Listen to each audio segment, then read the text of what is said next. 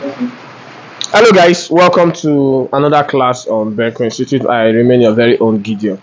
On today's class, we'll be looking at the very tools you should be needing as a generator user, a generator technician, or even a mechanic. Okay, let's assume you are new to generator repairs. What tools would you be needing? That is what we'll be diving into in this very class. So without wasting much of your time, let's dive straight into the video. The first tool you'll be needing as a generator technician is the plug spanner. It is no longer news that when your generator refuses to start or while working it goes off, one of the first things you should check is your plug, right?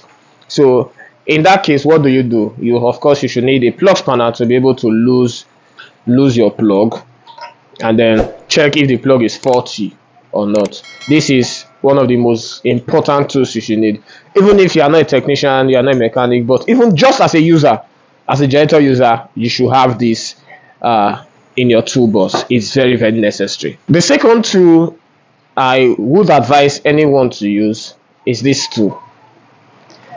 It's very peculiar to technicians in this neighborhood of mine.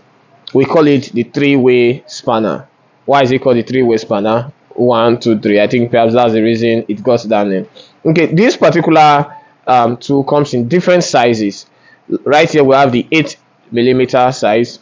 This will be able to lose both with 8 head, and this is the 10mm size. This will be able to lose both equally with 10 head, and this one is the 13mm.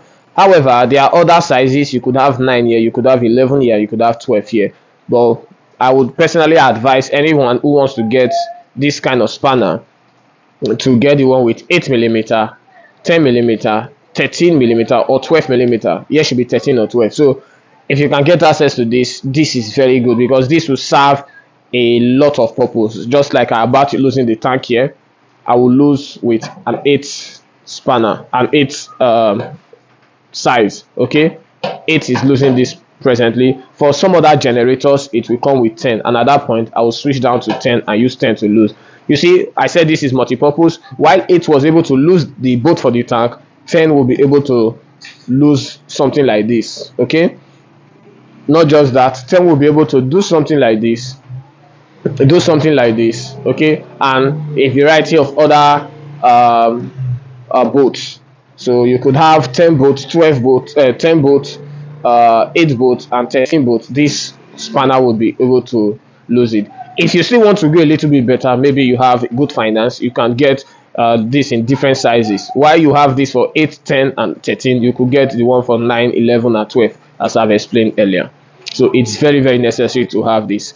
Another set of spanners I would advise anyone to get is this spanner we call the combination spanner. Okay, there is a reason I asked for this, and there is a reason I always tell any person who is new to generator repairs to get this.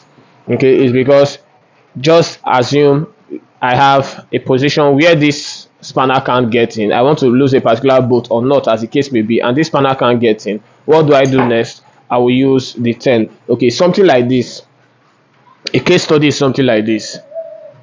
Okay, let's say I want to lose and I don't have, and of course this spanner can't get into this place like this. Okay, it can't get. Even if it gets, I won't be able to turn it. I will use this to quickly lose it out. Same applies to something like this that is 12. I may have the other spanners and I want to lose out. I won't be able to lose them out. I will use this 12. Okay, I'll use the 12 to lose this out. So the reason I need a 14 combination as well is because of the valve. Okay, it's because of the valve. If you lose this out, setting a valve, you will need a 14 spanner. A 14 spanner is necessary to set a valve, so I will need that. But as a young person coming into generator repair, I know you will not be able to touch valve now, so it may not be necessary to have this. But however, if you have the required resources to get more of these spanners, you can go for the 8, look for 8 combination, 10 combination like this already. So you will have 8, 10, 11, 12, 13, and 14. Just get that. Okay, just get that. That will be necessary for you as well. But without those as well, you can be able to use this and the other spanners I've addressed earlier to basically fix your gen. Another we'll be needing is the screwdriver set.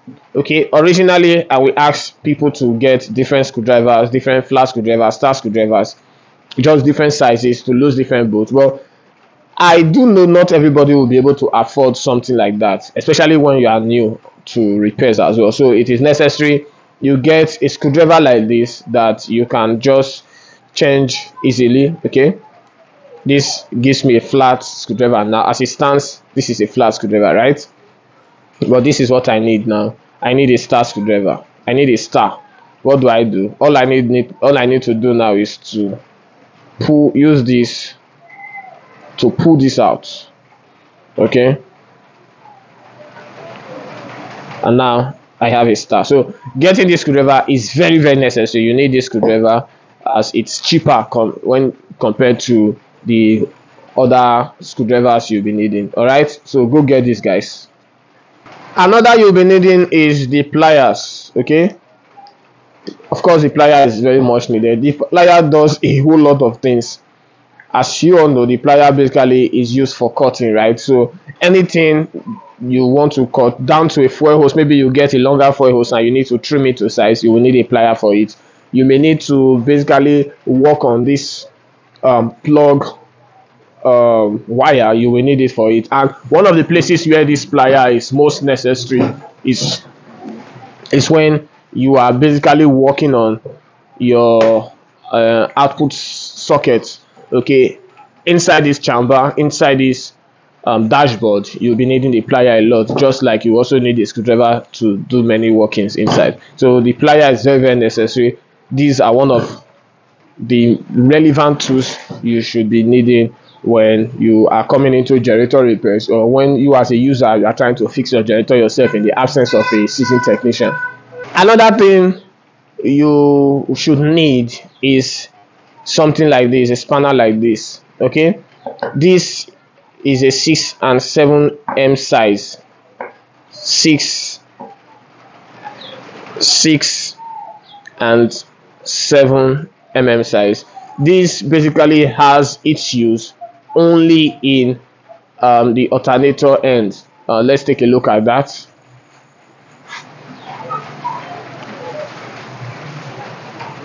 For most generators, the Sumer Farmer, the Elepa Constant, and what have you, these screws here, for this magazine it came with screws, but for most generator this part would come with a 7 bolt. So that is where you need this. You'll be needing this to basically lose out the 7 bolts. Okay, for those that have Sumer Farmer generator and Elepa Constant generator, you understand better what I'm talking about. And this also will be used inside the generator to lose out the AVRO.